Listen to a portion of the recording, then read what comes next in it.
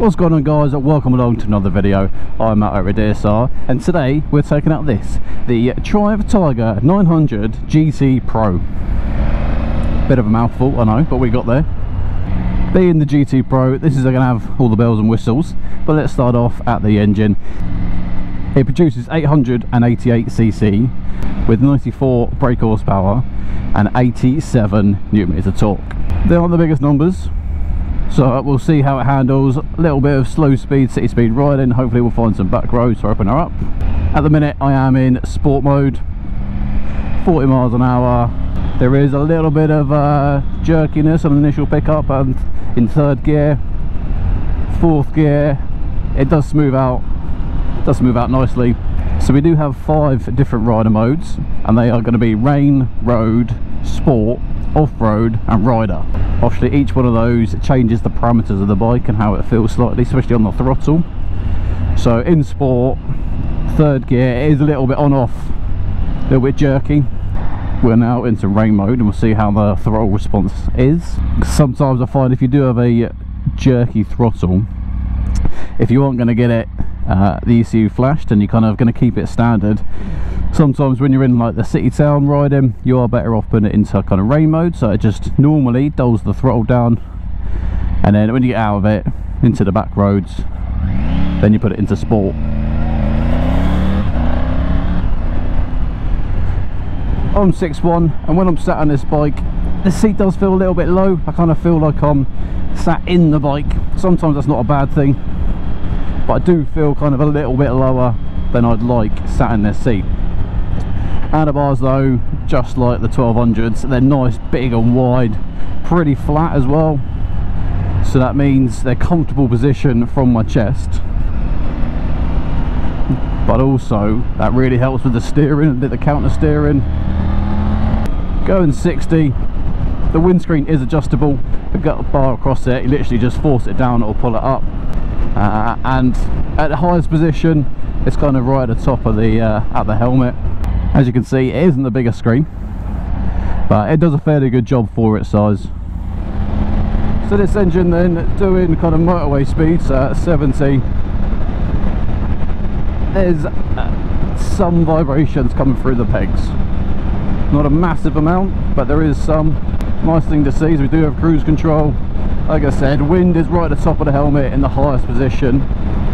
For me, because it's quite a skinny screen, it's hitting me on my shoulders more, but there's more than enough punch in this engine to do any form of overtakes. It's not necessarily a slow engine, it's just something you need to kind of you need to work the gears a little bit more. Overall riding position, it is comfortable. Just the whole kind of peg, seat, handlebar triangle is a very relaxed, comfortable riding position. Easy to do any form of long distance on it. I won't be out on it long enough to really test the seat, but so far it does feel kind of plush enough that I'd be able to do an hour and a half without stopping. But like I said, I'm not going to do that this morning, so that's just me kind of guesstimating. We have got a quick shifter up and down, it's nice to see. Obviously, like I said, GT Pro, that's got all the little fancy bits that we want as riders nowadays. Quick shifter works nicely.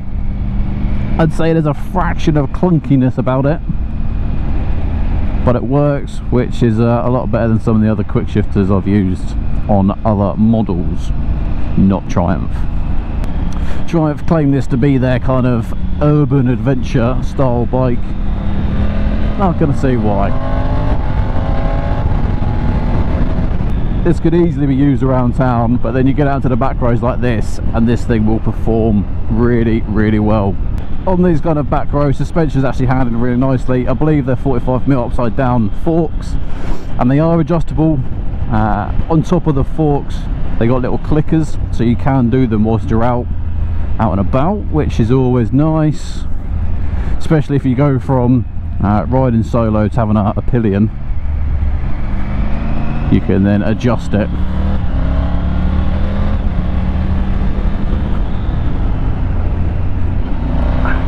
Brakes are nice and progressive. We got Brembo calipers, we got twin 320 at the front and a 255 single at the rear. The only thing you do find is when you are getting on the front quite aggressively, should we say, then there is a bit of dive on that front suspension. But with the clickers, you can have a little play around and see if you can get it to your liking, your kind of sweet spot. Let's look at some of the electronics on this bike then. Starting at the front, obviously LEDs all round. We've got daytime running lights, looks really nice. Coming back from that, we have got a large 7-inch TFT, which is also on the 1200 series. That's nice, that's coming down to the lower models.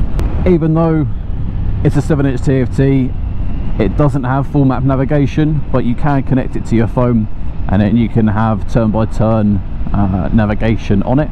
Everything is controlled by the menu button on the right hand side of the handlebars, and then a little button at the bottom. That's kind of your jog dial to maneuver around the menu. Not only do we have heated grips on this, but we've also got heated seats for the rider and pillion. Always a nice feature, especially when we're starting to get into the wetter months now in the UK. This model does come with fog lights, and that's activated by the button on the top left of the handlebar, and then you get the big fog light green light down there to say they're activated. Me personally, on my own bike, I leave the fog lights on all the time just so there's more light frontage on the bike, hoping that other people will see us easier. Another perk's having a bike, finding random little places. I get it, there's cars, but I wouldn't come here in the car. But on the bike, I'd happily come here.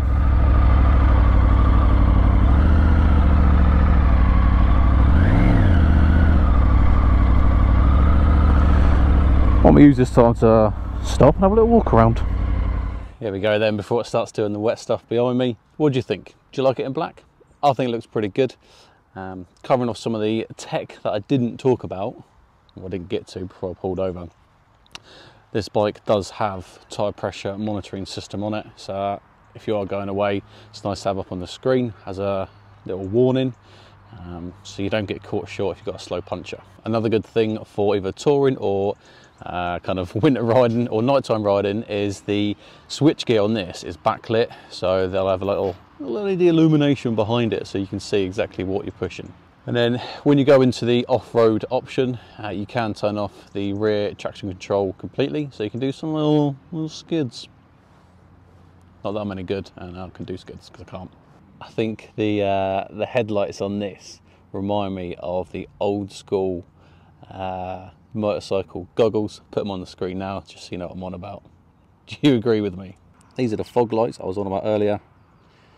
Always handy having more light on the front of the bike. We've got not only a bash plate, we've got a centre stand and a side stand, so any form of maintenance that you need to do whilst you are out and about will be easily done. We've got a good size seat and pillion seat, grab handles, and then rear box ready. And lastly, a little extra for the passenger.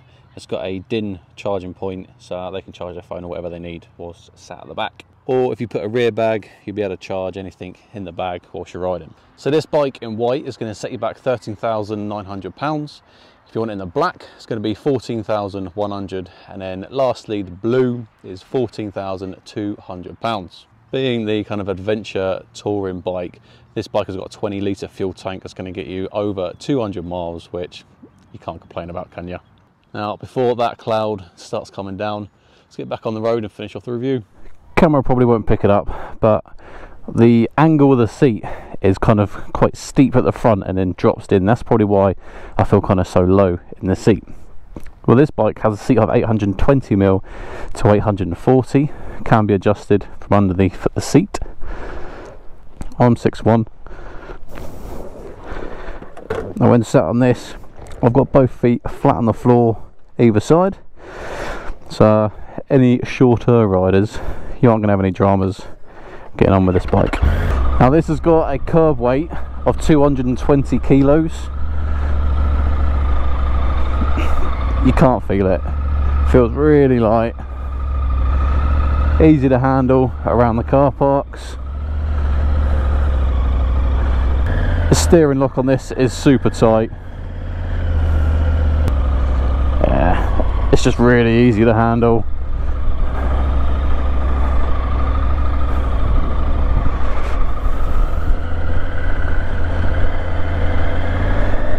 So this bike gets a tick for slow speed handling because it just flicks.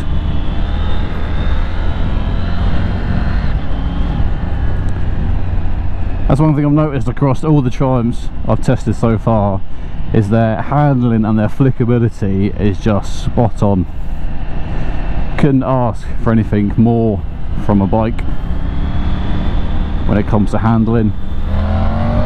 So, I mean, the engine is punchy if you start getting the use out of this rev range, and I've still got it in rain mode. So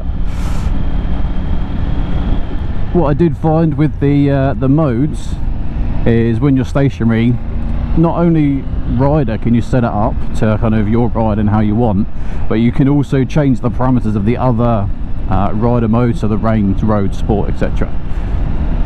So if you wanted to tweak those rider modes as well, then you can.